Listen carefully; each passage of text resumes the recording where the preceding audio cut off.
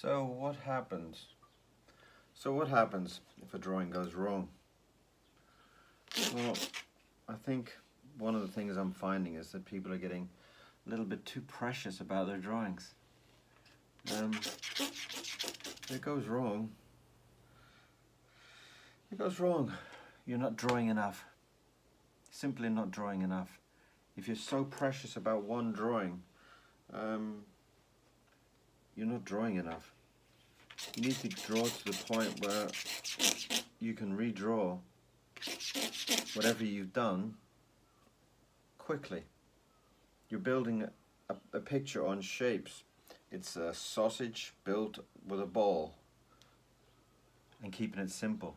Next time round, enjoy the drawing. Enjoy the process of making that drawing. That's what people are doing wrong. You're getting so precious about that drawing that once it goes wrong, you desperately don't want to throw it away. Throw it away. And then enjoy doing that drawing again. Don't get so precious.